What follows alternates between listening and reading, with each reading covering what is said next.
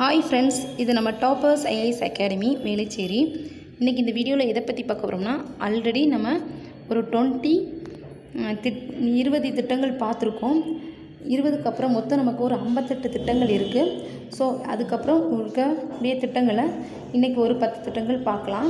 இதில் என்ன பாருங்கள், ஃபஸ்ட்டு பாருங்கள், தேசிய கிராமப்புற பொருளாதார மாற்றத்திற்கான திட்டம் அப்படின்னா ஒன்றும் இல்லை, நம்ம கிராமப்புறங்களில் பொருளாதார உள்ளடக்கம், வாழ்வாதார மேம்பாடு மற்றும் ஊரக தயாரிப்புக்கான சந்தைகள் போன்ற புதுமையான திட்டங்களை மேற்கொள்ளப்படும். அப்போ கிராமப்புற பொருளாதாரம்னா சந்தைகள் போன்ற புதுமையான திட்டங்கள் மேற்கொள்ளப்படும்.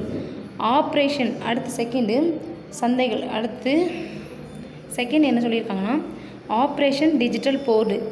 ஆப்ரேஷன் டிஜிட்டல் போர்டு திட்டம் அப்படின்னு பார்த்தீங்கன்னா எந்த அமைச்சகம் தொடங்கியிருக்குன்னா மனிதவள மேம்பாட்டு அமைச்சகம். ஸோ மனிதவள மேம்பாட்டு அமைச்சகம் தொடங்கியிருக்கு. டிஜிட்டல் போர்டு இதை வச்சே நம்ம ஈஸியாக ஞாபகம் வச்சுக்கலாம். போர்டுனா ஸ்கூல் பிள்ளைங்களுக்கு. அப்போ டிஜிட்டல் முறையில் 9 முதல் 12 வரை உள்ள மாணவர்களுக்கு டிஜிட்டல் தொழில்நுட்பத்தில் கல்வியை மேம்படுத்துவது. ஆப்ரேஷன்னா ஒரு ஹியூமன் பீப்புளுக்கு தான் ஆப்ரேஷன் பண்ணுவாங்க. ஸோ அப்போ மனிதன், அப்போ எந்த அமைச்சகம் தொடங்கி உள்ளது? மனிதவள மேம்பாட்டு அமைச்சகம். இதை இந்த மாதிரி ஞாபகம் வச்சுக்கலாம். அதுக்கப்புறம் பீகார் பட்ராகர் சம்மன் யோஜனா அப்படின்னா, இப்போது ஒரு விஷயம் இந்த ஊரில் ஒரு புதுமையாக ஒரு விஷயம் டக்குன்னு நடந்திருக்குன்னா பட்டுன்னு அதை எந்த ஒரு புதுமையான விஷயம்னாலும் பட்டுன்னு பத்திரிகையாளர்கள் எழுதி செய்தியாக வெளியிட்டுருவாங்க. ஸோ அப்போ 60 வயதை கடந்த அனைவருக்குமான முக்கிய மந்திரி மிருதான் ஓய்வூதிய திட்டம் அப்படின்னா என்ன? விரிதாஜன்னா அந்த பத்திரிக்கையில் விரிவாக எழுதி கொடுத்துருவாங்க, டீட்டெயிலாக என்ன நடந்ததுன்னு சொல்லிடுவாங்க. அதான் விரிதாஜன் வேர்டு வந்தாலே 60 வயதை கடந்த மூத்த பத்திரிகையாளர்களுக்கான ஓய்வூதிய திட்டம். ஏன்னா இது பீகாரில் தொடங்கப்பட்டுள்ளது. அதான் பீகார் பட்ராகர் சம்மன் யோஜனா. இந்த வீடியோ கேளுங்க, ரொம்ப யூஸ்ஃபுல்லாக தான் இருக்கும். ஒரே நாடு ஒரே அட்டை. இப்போ ஒரு அட்டையை வச்சுட்டு ஒரு நாடு, அதாவது ஒரே நாடு ஒரே அட்டைனா நாடு ஃபுல்லாக ஒரே அட்டை மூலமாக பஸ்ஸு, ரயில் உள்ளிட்ட பொது போக்குவரத்து ஒரு கார்டை மந்த்லி பாஸ் மாதிரி ஒரு கார்டை வச்சுட்டு பஸ்ஸு, ட்ரெயின் எல்லாத்துக்குமே கட்டணம் செலுத்துவது தான் இந்த அட்டை. அப்போ ஒரே நாடு ஒரே அட்டை மின்னணு மயமாக. பிரதான் மந்திரி ஜீவன் யோஜனா. இப்போ ஜீவன்னா உங்களுக்கு என்ன ஞாபகம் வருது? உயிர்னு ஞாபகம் வருதா? ஒரு ஜீவன்னா உயிர். அப்போ உயிரி எரிபொருள் மற்றும் பயோ எத்தனால் ஆகியவற்றை பயன்படுத்த நிதி உதவி அளிக்கும் வகையில் மத்திய பெட்ரோலியம் மற்றும் இயற்கை வாயு அமைச்சகம் தான் பிரதான் மந்திரி ஜீவன் யோஜனா ஒரு திட்டத்தை தொடங்கி உள்ளது.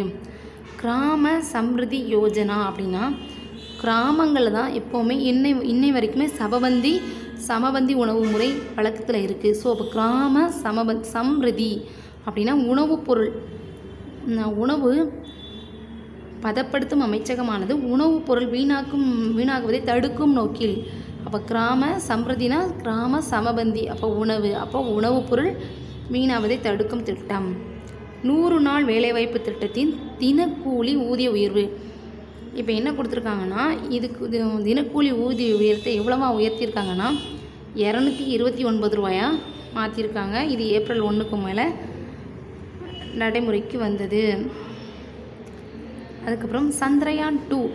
இப்போது நம்ம பூமியிலேருந்து அனுப்பக்கூடிய அதில் நாசாவோட லேசர் கருவியான ரெட்ரோரி அப்படிங்கிற ஒரு கருவி இருக்குது. அந்த கருவியில் என்ன இருக்குன்னா, பூமியிலேருந்து அனுப்பக்கூடிய நம்ம சமிக்கைகளை என்ன பண்ணணும்னா பெற்று திரும்ப அனுப்பும் அதிநவீன ஆடி. அங்கே போயிட்டு திரும்ப அங்கே என்ன நடந்தோ அதை ரிஃப்ளெக்ட் பண்ணும். ஸோ அதான் ரெட்ரோரி. அப்போ இது ரெட்ரோட்டிங்கிறது நாசாவுடைய லேசர், நாசாவோட கருவி. ஓகே, மிஷன் சக்தி அப்படின்னு பார்த்தீங்கன்னா வேறு ஒன்றுமே இல்லை, நம்மளோட செயற்கைக்கோளை நம்மளே விண்ணில் தாக்கி அழிக்கக்கூடியதான் மிஷன் சக்தி. அமெரிக்கா, ரஷ்யா, சீனாவுக்கு அடுத்து இந்தியா இந்த சாதனையை பண்ணியிருக்கு. ஓகே, அடுத்து இளம் விஞ்ஞானிகள் திட்டம் அப்படின்னு பார்த்தீங்கன்னா, இளம் விஞ்ஞானிகள் திட்டம்னா பள்ளி குழந்தைகளுக்கு விண்வெளி பற்றிய ஆராய்ச்சி நடவடிக்கைகளை. இது உங்களுக்கு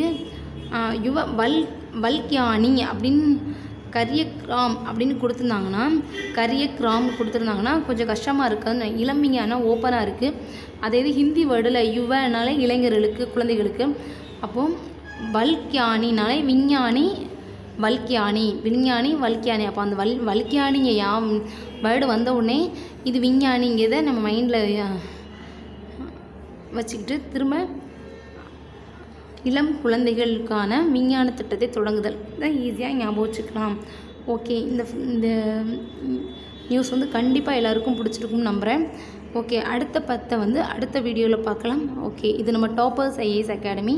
தேங்க்யூ.